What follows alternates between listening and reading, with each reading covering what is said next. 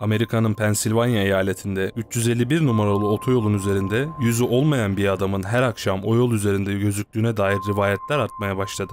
Kimileri yeşil adam, kimileri yüzü olmayan adam diyordu. Kendini sadece geceleri ve o yolda gösteren adam hakkında efsaneler ve hayalet hikayeleri gitgide artarken gerçek çok farklıydı. Baştan söyleyeyim, bu bir korku hikayesi değil. Üzücü bir yanlış anlaşılma hikayesidir. Charlie No Face ya da Yüzsüz Charlie'nin hikayesi sizlerle. Videoyu severseniz beğenmeyi unutmayın. İyi seyirler.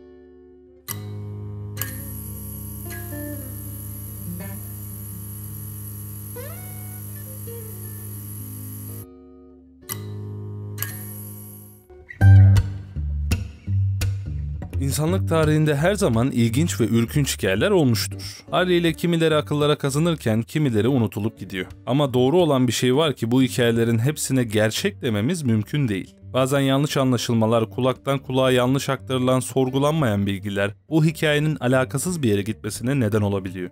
İşte bu hikayede onlardan birisi. Kahramanımız Raymond Robinson.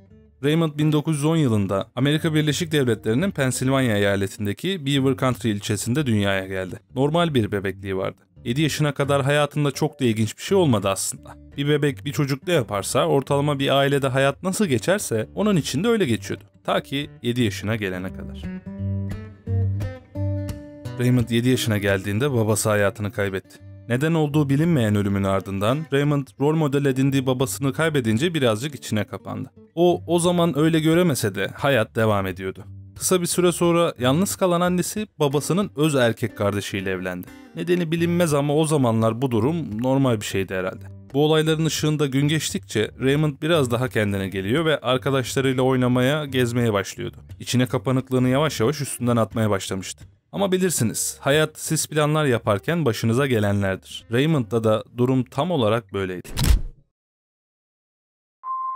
Bir gün Raymond arkadaşlarıyla oynamaya dışarı çıktı. Tarihler 1919'u gösteriyordu. Hatta şu an gördüğünüz fotoğraf, talihsiz hadise yaşanmadan az bir vakit önce çekilmişti. Ama gördüğünüz bu masum yüz, insanlar tarafından zombi diye anılacak kadar kötü bir hale gelecekti.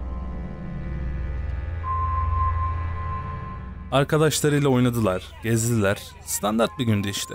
Sonra Raymond'ın arkadaşlarından biri gezdikleri sırada elektrik direğinin üstünde bir kuş yuvası gördü. Çocukları bilirsiniz, iddialaşmayı severler. Kendi aralarında yeni bir oyun türettiler. Direğin üstündeki yuvadan kuş yumurtasını kim alırsa kazanan o olacak. Ve tahmin edildiği üzere Raymond hemen atılıp direğe tırmanmaya başladı. Yuvaya ulaştı. Yumurta var mıydı yok muydu bilinmez ama Raymond dengesini kaybederek bir anda elektrik direğinin tellerinden geçen 22.000 voltluk elektriğe kapıldı. Bilmeyenler için evimizde kullandığımız prizlere gelen elektrik ortalama 220 volttur. Yani Raymond'ın vücuduna çarpan elektrik bu sayının tam 1000 katıydı. Ortalama bir insan için riskli sayılabilecek gerilim şiddeti 50 volt. Yani Raymond'a çarpan 22.000 volt çocuğun kalbinin durması için defalarca yeter de artardı bile. Ama doktorların söylediğine göre bu denli yüksek bir akıma kapılan insanın hayatta kalması mucize olarak düşünülürken o mucize gerçekleşti ve Raymond hayata tutundu.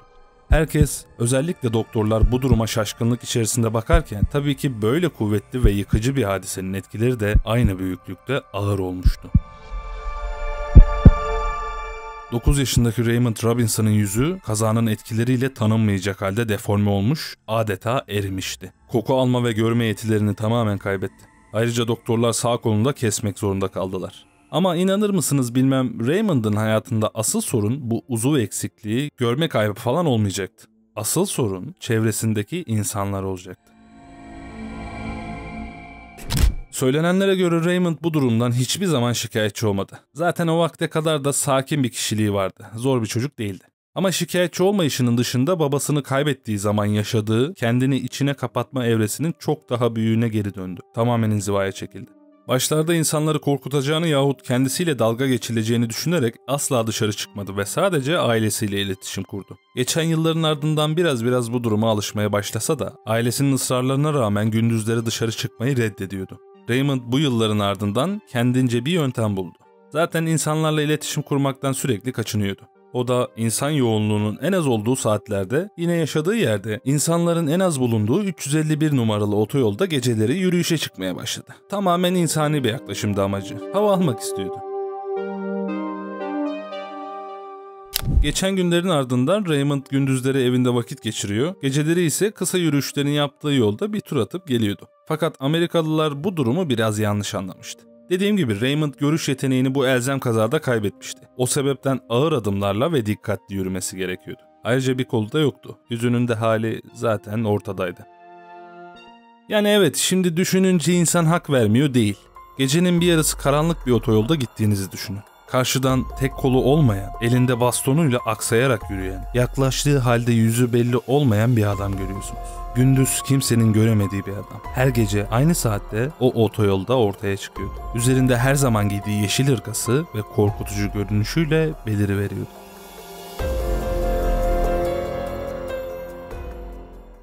İşte böyle düşününce ve çevredeki insanların görüş açısından bakınca böyle bir görüntü çıkıyor ortaya. Ama gözünüzü gerçeğe çevirince sakin, içine kapanık ve utangaç bir adam kendi halinde geceleri yürüyüşe çıkıyordu aslında. Raymond çevredeki düşüncelerden habersiz gezilerini yaparken bu söylentiler ve bu efsane hikayeleri gitgide yayılmaya başladı. Bölgede yaşayan Amerikalılar birbirini bu hikayelerle korkutmaya başlarken anneler arasında kötü bir çocuk olursan yüzü olmayan adam gelip seni alır gibi hikayeler çocuklara anlatılmaya başlandı. Artık çevre ahalisi sadece geceleri ortaya çıkan bu gizemli adamı daha yakından görmek için adamın orada çıktığı iddia edilen yolu ziyaret etmeye başladı. Yeşil ırkalı gizemli adamı bulmak için maceracı tipler bölgeye gidiyor ve karşılaştıkları manzara karşısında dehşete kapılıyorlardı. Bu bir efsane değil, gerçekti. Bu yüzü olmayan adam olayı o zamanlar yüzlerce Amerikalıyı fazlaca meşgul ederek bölgeye çekti. Hatta bizim Raymond'ın kullandığı yola belki biz de o gizemli adamı görürüz umuduyla turist kafileleri bile gelmeye başladı. İşte bu yüzü olmayan adamın yanlış anlaşılan öyküsü özellikle 40'lı ve 60'lı yıllarda Amerika'daki korku hikayeleri listesinde oldukça fazla popüler oldu.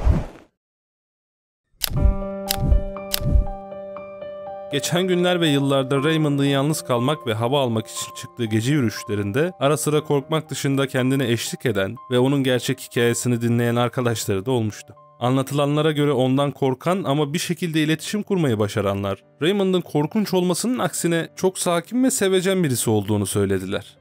Doktorlara göre o elektrik çarpma hadisesinde ölmesi gereken Raymond Robinson, beklentilerin aksine herhangi birimizin bekleyeceği kadar uzun yaşadı. Ailesiyle ve bazı akrabalarıyla birlikte Coppell'in batısındaki mütevazi bir evde yaşadılar.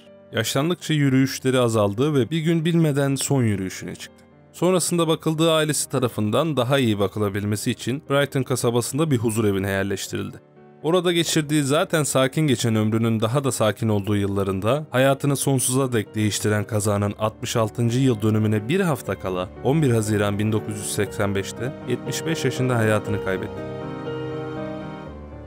Her şeyden habersiz yanlış anlaşıldığı yıllar ve kendi halinde bir hayat geçirdi. İşte çevresine musallat olduğu sanılan, yanlış anlaşılan yüzsüz adam Raymond Robinson'ın üzücü ama bence sempatik olan hikayesi bu şekildeydi. Siz o otoyolda yürüyen ve anlattığım manzarayla karşılaşan bir insan olsaydınız ne yapardınız? Yorumlarda buluşalım.